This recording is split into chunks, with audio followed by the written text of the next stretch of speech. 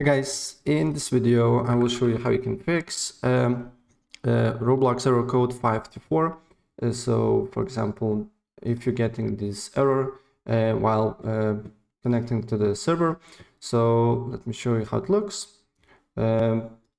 So this one, if you're getting this error, the first thing we need to do here, you need to open a browser, and then you need to go to the gear icon here, settings.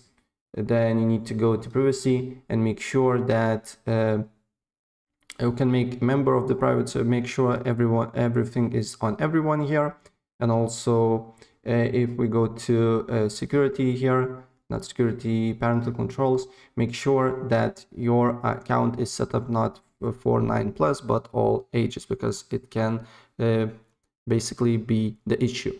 And if your settings are good, then you just need to go to Roblox status and look if there is no errors related to the servers. So as you can see here, my stats and all the settings are good to play all the games, but on the Roblox server status, it says that server disruption is now on the servers.